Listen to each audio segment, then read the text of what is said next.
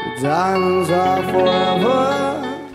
Hi everyone, this is AFCRDTV and welcome to highlights of AFC Rushden Diamonds against Northampton Sileby Rangers from the Chrome Sporting Trophy's UCL Premier Division on Saturday afternoon. Straight into the action for this one then, and a run from Elliott Lamb-Johnson just 8 minutes in against fullback Emmanuel Bella. Drew the foul and the inevitable penalty. Diamonds have had a couple of penalty takers this season, but this time it was Jason Turner to confidently give Diamonds the lead. And in a game of chances at both ends, it was Turner with the next opportunity, this time being thwarted by away keeper David Allen. But that only started an attack for the away side. Ex-Diamond Elliott Dent controlling the ball. He set up striker Hussein Mohammed, and while Matt Finley did well to get anything onto in the first place, Dominic Okanu was there to bundle across the ball for the equaliser. However, this just galvanised Diamonds, and a wonderful right-wing cross from Lamb-Johnson straight onto the head of Tom Lorraine to regain Diamonds' lead in the 23rd minute. And just 2 minutes later, this time it was Adam Confue with the ball in from the right. Sileby defends when walkabout, and it was Jason Turner on hand to poke home past Allen to give Diamonds a 3-1 lead. And still the opportunities would come. There, Allen backpedalling furiously to keep out a Confue cross. And not too long later, Turner was provider. Fazel Koriya's header was nicely saved by Allen, but he then subsequently set up Lamb-Johnson, who thrashed in the fourth. And that just 33 minutes gone. And then not too long after that, it would be Fazel Koriya's turn to score, 39 minutes gone, when again a free kick was not cleared by the away defence. And then it was Jason Turner to complete a fabulous first half hat-trick in the 41st minute. A nice ball forward. Again the defence was nowhere, and he made a difficult finish look quite easy past Allen. That to make it 6-1.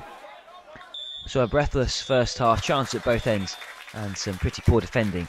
Half-time AFC Rushden Diamonds 6, Northampton Sileby Rangers 1. It was important that Sileby came back to it fairly quickly, but it was Diamonds with most of the running in the second period too. There, Tom Lorraine with a shot that went wide. And that before Adam Confue smashed in a half volley from the edge of the area to give Diamonds a 7th goal.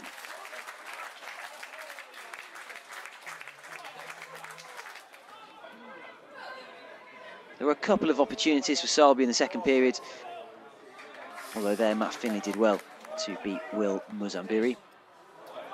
And then second half substitute Russ Dunkley possibly should have done better with a cross there.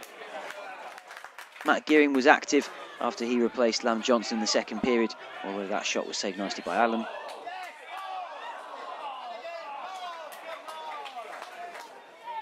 And here Dominic Okanu again, managing to dodge into the area, although Finley was equal to it.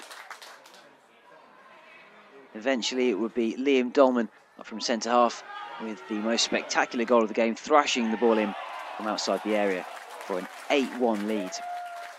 That in the 79th minute. And there was still just a little bit of time. Confue could and perhaps should have made it 9. But that's the way it ended. AFC Rushden Diamonds 8, Northampton Sileby Rangers 1, and this emphatic victory keeps Diamonds in 6th position in the UCL Premier Division. And still very much in touch with the teams ahead of them. Now here we are at surprisingly sunny Dog and Duck, where I'm joined by AFC Rushden Diamonds man of the match Adam Confue, following the emphatic 8-1 victory over Northampton Sileby Rangers. Adam, what do you think was your main contribution today? Well, we played well today. We got the ball down, you know. We played about and we took our chances, which we've been struggling to do most games, you know. 2-1s and that, but today we took our chances, and it was about time we started taking our chances and that. So. And you managed to get one in off your shin. Yeah, well, all the lads call me Yaya in there, so you know it's good to get goals like that. And yeah, that's it, Yaya. I'll take that all day long. They want to take the Yaya shot, wouldn't they? It's a bit of a cracker, wasn't it? Yeah, I caught it well. It's the same as Peterborough, really. I just got on the end of it, caught it well, and it flew in. Keeper shouldn't really go for them, like. And it was a day of worldies. Tom Lorraine's headed goal came from a great ball from Elliott. That was technically superb. Yeah, quality finish, yeah. I think Bully's nick was showed in it, I would have said. Great strike, but yeah, it's good to see a lot of us on the score sheet today and some great finishes out there today, yeah. Yeah, it was with Liam's, yeah, all the crowd urging him to shoot, and he certainly obliged. Oh, he caught it well, and it did. He just, yeah, got in there. Great finish. I don't think he'll ever score one like that again, though, to be fair. He's never scored one like it before. Nah, never. And we're after a good start. Jason Turner showing how penalties should be taken. What was your view of the foul? Well, yeah, it was a foul, yeah. He caught him. Stupid tackle to make, really, because I think he was running out of play, but he's took him out. It's a penalty, and Turns does what he does best, puts it in the back of the net. That's all you can ask for Turns. That's what he's here to do, score goals, and I think it's his second hat-trick on the second week going, isn't it? His third hat-trick at the club already, I would say. And, on this day, could have been any one of half a dozen of you standing up here, really. Yeah, I don't know how I've got it, to be fair. I think I've pinched it off a few of the lads. Brad Harris had a great game. Everyone, yeah. Elliott, quality. A few of us had a great game today. So, I don't know how I've pinched this, but I'll take it. And you were involved in a couple of the goals before you scored, which probably did it for you. Yeah. Well, obviously that's what's done it, eh? Can you say? Yeah. So 7-1 and an 8-1 within 4 days. You're looking forward to next Saturday?